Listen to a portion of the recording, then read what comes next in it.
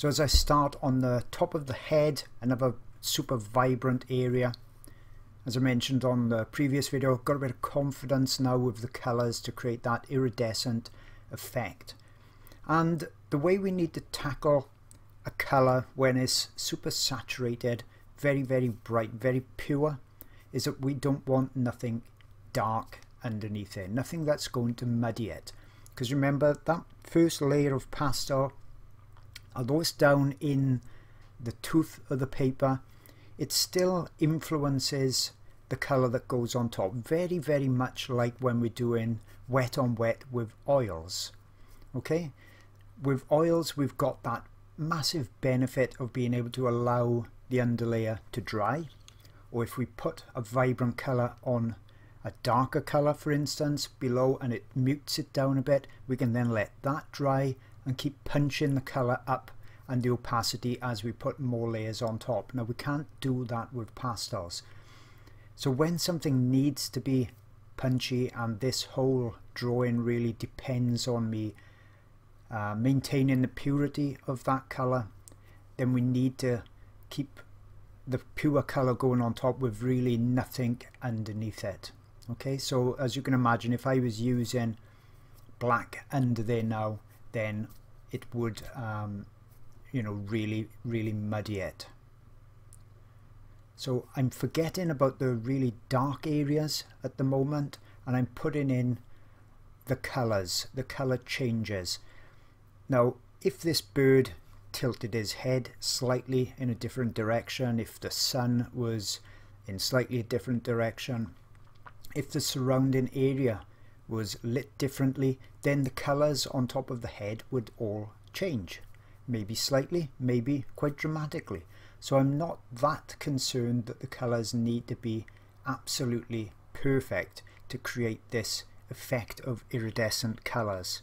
Okay, so I can be a little bit more relaxed then about the colours that I'm putting on.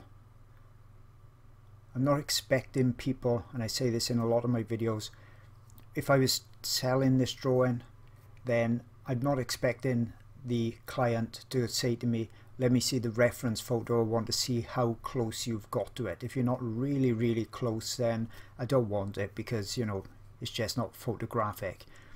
That's not going to happen. So what we're trying to do is always get the effect, the essence of it, to get that realistic look, rather than to duplicate. When you're trying to duplicate, and then you've got some artists that put the photo next to the drawing to show, wow, look how close I've got.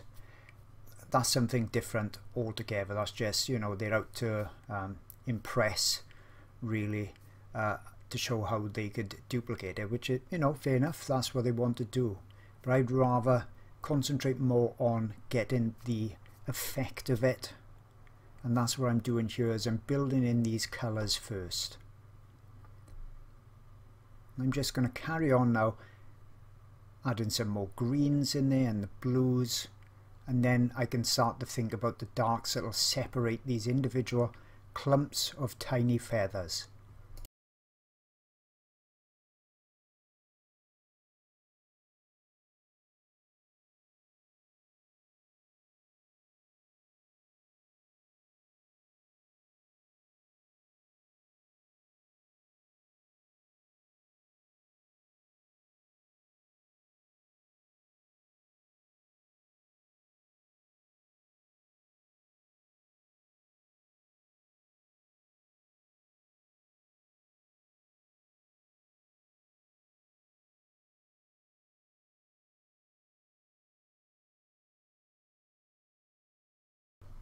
So that's that vibrant colouring. Now I'm using a sharp pencil. The best pencils to sharpen up are the pit pastel ones. They're that bit harder, so you can get more of a point with them. This is a very dark blue at the moment, it's not a black going in. And you can see how I'm using it just to roughly pull out those individual clumps of feathers. So that's working, I'd say then, in a kind of a negative way, colouring first. All I'm being careful of now is not to obliterate all those colours that I've got underneath. So I'm being fairly cautious about leaving a lot of the colour showing. And that's what's creating that lovely iridescent effect.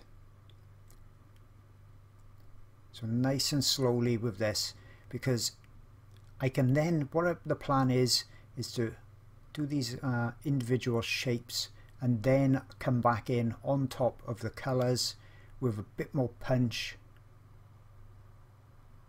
just to refine it a little bit more. So as I said, this takes a little while to do, but don't want to go rushing it now. An alternative way that could have probably worked out is if I'd painted the head, all this coloured area, with black gouache and then put the colours on top. There's usually a few ways of tackling a subject, so you know, perhaps that's something to try out as well. So obviously the black gouache wouldn't smudge at all, and then you could work more in a positive way. If I tried something like this again, I may do an experiment and try that out on some spare paper first. So you can see the technique I'm using. I'm just going to speed the video up as I fill this in, and then I'll come back in and add some more of those punchy colours.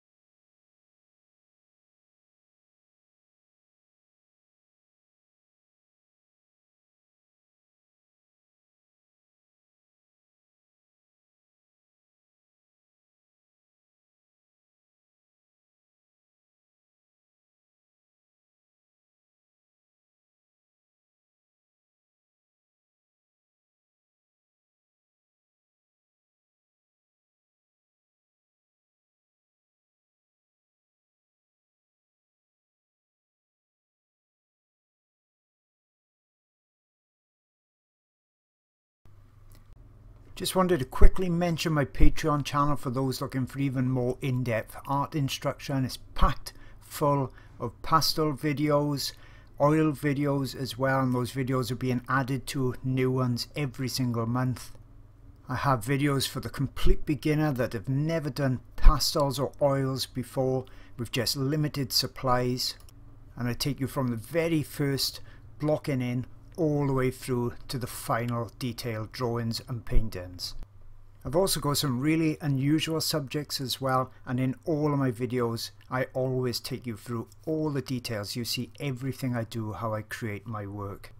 But it's not just for beginners, it's also for novices, and I also show the best artwork that I've ever done as well. And this particular elephant video spans 6 hours, so you know you're going to see tons and tons of details, tips and techniques.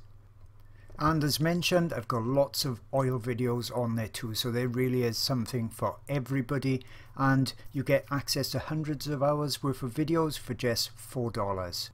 Now over 1,000 members strong. Hope to see you there soon. So, nice sharp pencil. That's a Carbothello pencil. See the colour all the way up the shaft of it. That's what the Carbothello ones look like. They're my other favourite. A little bit softer than the Pitt ones. You can see now I'm putting in just the indications now of the punchy colours. It's looking a bit more iridescent again.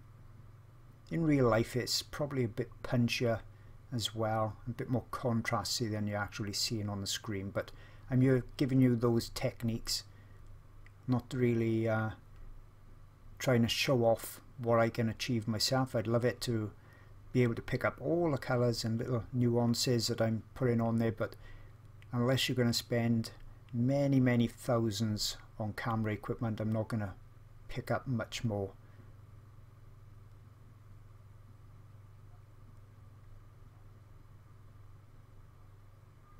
So now it's coming. See how much more punchy it's starting to look.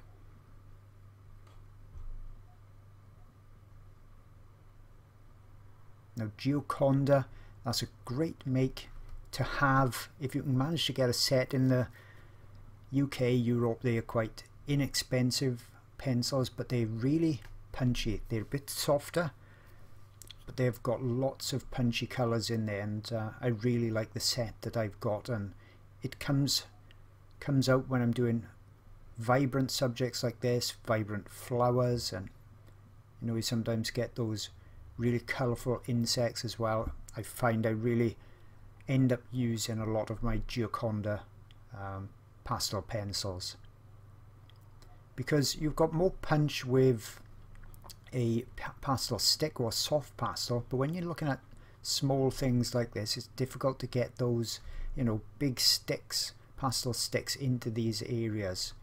So that's where those Gioconda are really, really useful.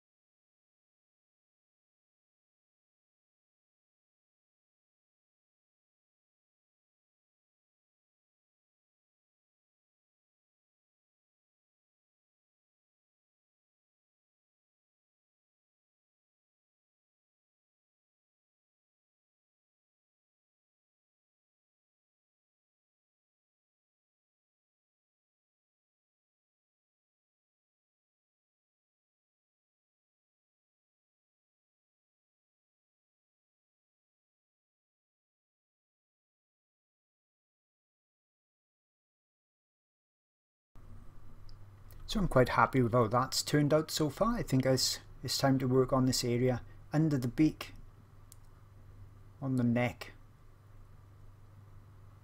Same technique that I used on that area in front of the eye.